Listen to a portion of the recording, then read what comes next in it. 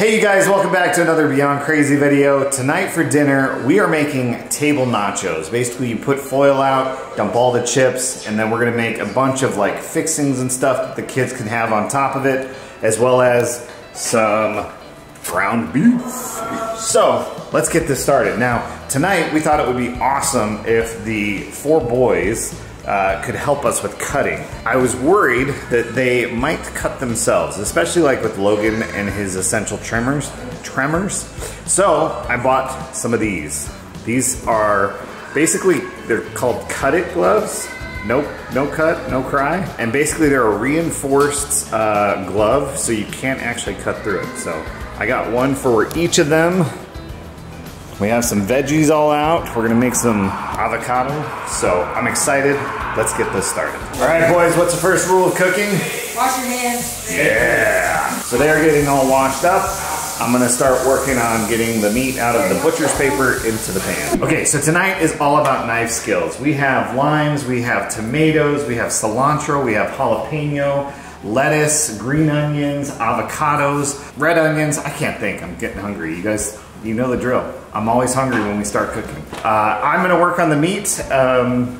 Yeah, let's get these boys started on some tasks. Who wants to do jalapenos? I'll do jalapenos. All right, Lucas is on jalapenos. Ryland, you wanted tomatoes? Yeah. All right. Limes. Do you want limes? Yeah? He needs straight limes. Like he just... So No. with the limes, we're just quartering them. And then people can drizzle on lime juice on their nachos all they want. So we'll also have you do green onions and lettuce if that's cool. All right, everybody got your gloves? Now, Lucas doesn't have a glove. Lucas actually has some really good knife skills already.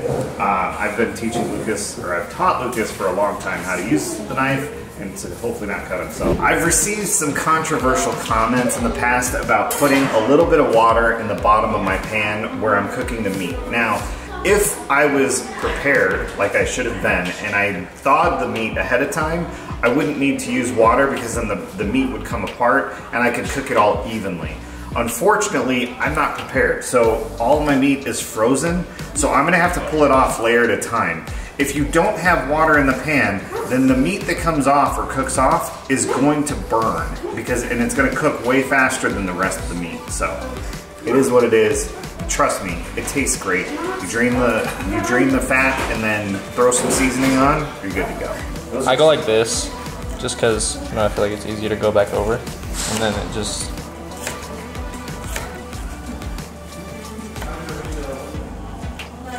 All right, Chef Tristan, how did he do with the tomatoes? Are they small enough? Not a small size. I'm gonna give this a solid good job. Yeah, I'm gonna give that a solid good job. Now we've set out these plates to be able to put your cut stuff in. So once you've cut something, go ahead and add it to the plate. Okay, boom. One line done. Feeling good. Feeling good. I love it, the sense of accomplishment. Oh, look at you guys all chopping together. The family that chops together stays together. Aww. Tristan's like, that's the cringiest thing I've ever heard. I don't know if you guys did this on purpose, but you guys are literally you're standing tallest to shortest, and it's the cutest thing in the camera. I'm just saying. Yeah, he is. Tristan's only taller than me because of his hair. Yeah. Because of his hair. Come on. I'm like, ugh. Actually, maybe you are taller. No, don't say that, bro. You don't have to lie. I'm gonna be able to see that video.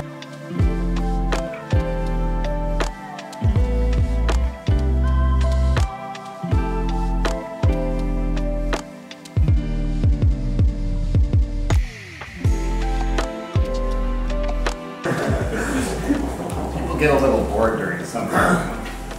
Just make a taco bar. I absolutely love nachos. Ever since I've gone gluten-free, nachos is like the one thing at a restaurant that you can pretty much guarantee is going to be gluten-free.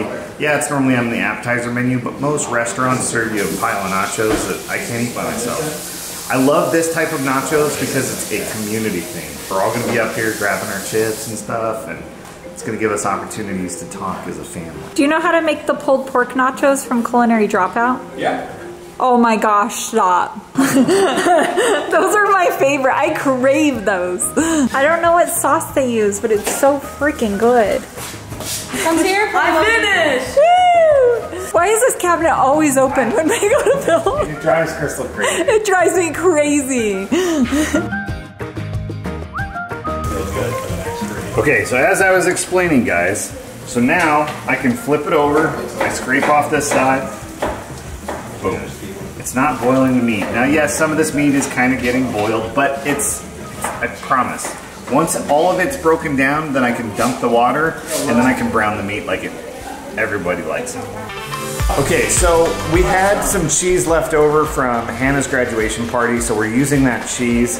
I am requiring Tristan to show me, so I know basically how to make a roux, but I want to make a roux and make our own cheese sauce. It does yield better, tastier cheese. Nobody's denying that, so just so you know.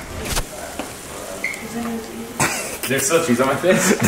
So Tristan was dumping it out, and then he filled it with water because we want to like water it down a little bit to stretch it and also to make it a more, consistency. Anyways, so he was shaking the bottle and some cheese sauce went up and on his face, and we were like, why didn't we record that?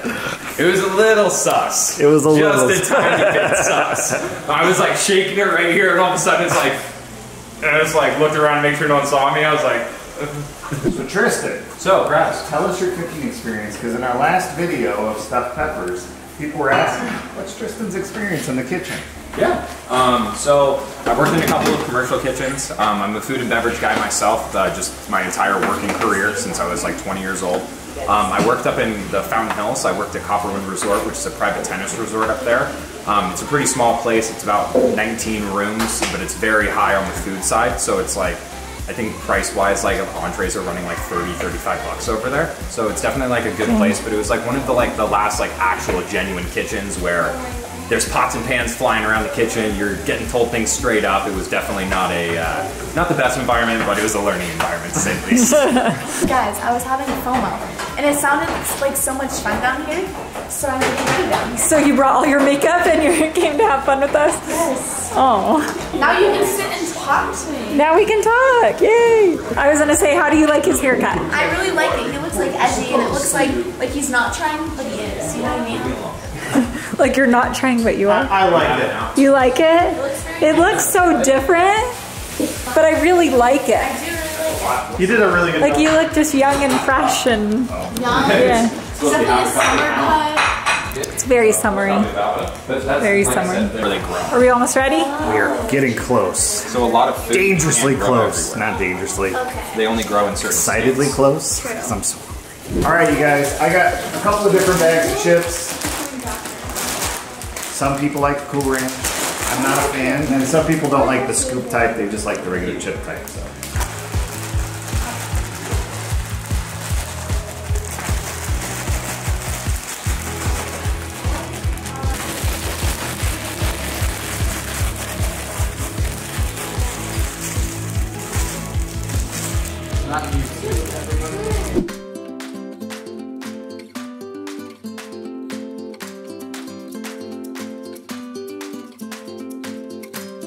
So the normal way of eating tabletop nachos is to drizzle the meat on and then drizzle the cheese on. We have a couple of individuals in the household that don't like specific things. Like, for instance, Rylan is not a cheese fan, so he's like, can you put cheese on only half of it? So I think we're just gonna leave it out like this and then let people, you know, grab or use a spatula or whatever to actually make a plate of nachos. That is beautiful, Rylan. Good job. I have to have tomatoes on my good job, tacos, Rob. my nachos, like too. my hamburgers, like everything. You love tomatoes? Everything with meat in it, I have to. One of my favorite veggies or fruits is tomatoes. Oh, nice. And olives. And avocado. That's awesome. That looks so good. It was worth the wait. Oh. This looks good, Jake. Are you going to eat that without it falling over? Is the next question. Oh, nice plate of Barbara. 10 out of 10. Where's your vegetables? Alright you guys, this was better than any nachos I've ever had at any restaurant. Definitely try this recipe at home. It's really simple and it went together quick. And as a family, we got it all cut up. Thank you, Jake. I appreciate it. And it's delicious. It is delicious. Love you guys. Catch you in the next one. He eats just plain limes, guys. He loves it.